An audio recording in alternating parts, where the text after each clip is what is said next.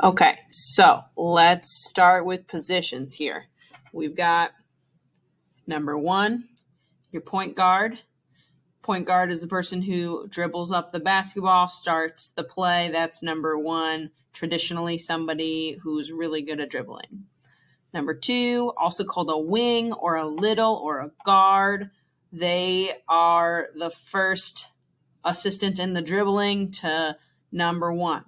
Number 3 is almost exactly like number 2, but number 3 inbounds the basketball, meaning that if the ball goes out of bounds, number 3 is always the person who passes it back in to the court. Okay?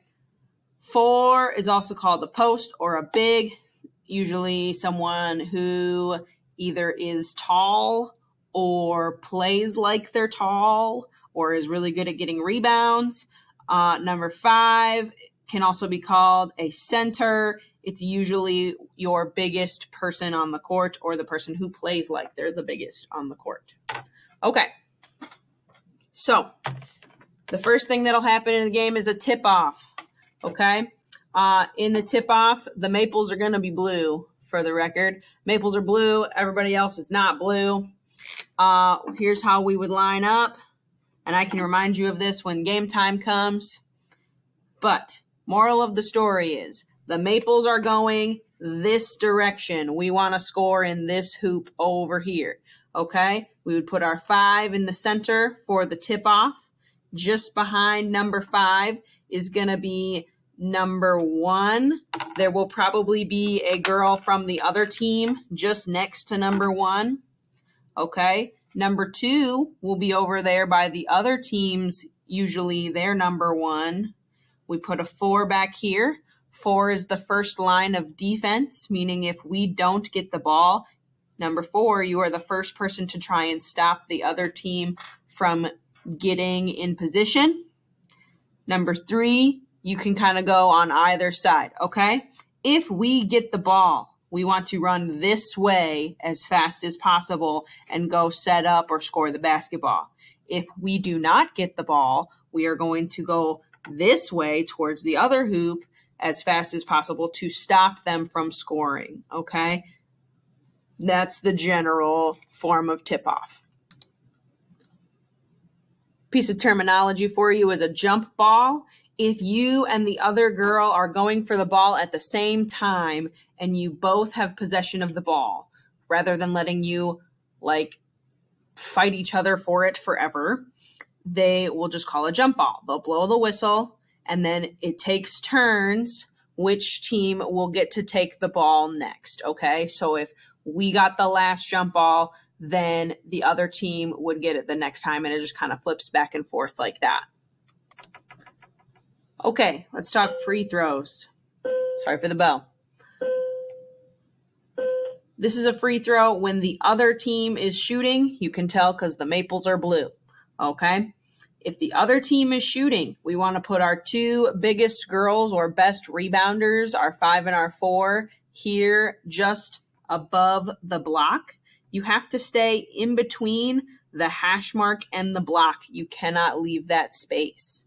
Okay? Then in between the next hash mark and the other one, the second and the third, you will have another team player, okay?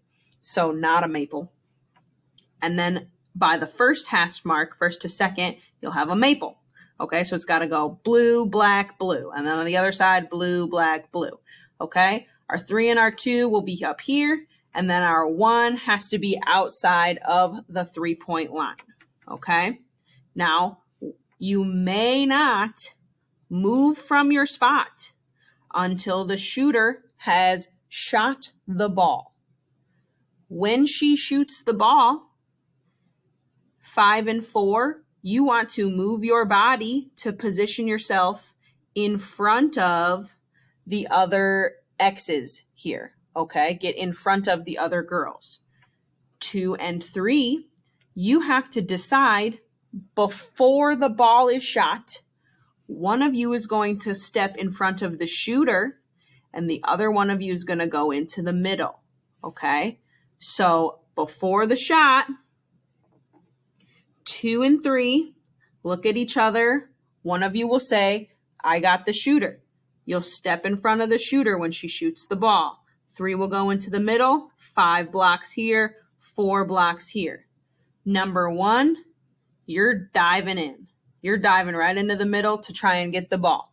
These girls will probably do the same for their team. Okay, so everybody tries to get the ball, and one of these 2 top girls gets in front of the shooter because we don't want it to come back, get right back to the girl who shot it, and let her shoot it again. Okay, let's look at when the Maples shoot a free throw. First, I didn't say this with the last free throw. When you shoot free throws, you shoot 2 free throws at a time. Okay? The first one, you just watch it. The second free throw of the 2 is when you try to get the rebound. Okay? So let's look at when the Maples are shooting a free throw. Again, the Maples are blue. Okay? On the first free throw, we're going to line up and just watch her shoot. Okay, here's how you line up. The shooter will go in front of the free throw line. You cannot cross the free throw line with your toes or any part of your body until after it has been shot. Okay, so don't let your toe hit the line or else it will not count. Shooter. Okay, we want our 2 biggest girls other than the shooter to go in the middle. Okay. And then it has to go black, blue, black, okay? We had extra girls in when they were shooting. Now they have extra girls when we are shooting, okay? So black, blue, black, black, blue, black, okay? This girl, your goal is to get around the girls that are going to try and block you. You want to get in there and get the basketball. Same for this girl. Get in there and get the basketball. Get around these girls who are trying to block you. Shooter, shoot the ball. If you don't make it, try and get your rebound. This little, you have to wait until the ball is shot and then try and go get it.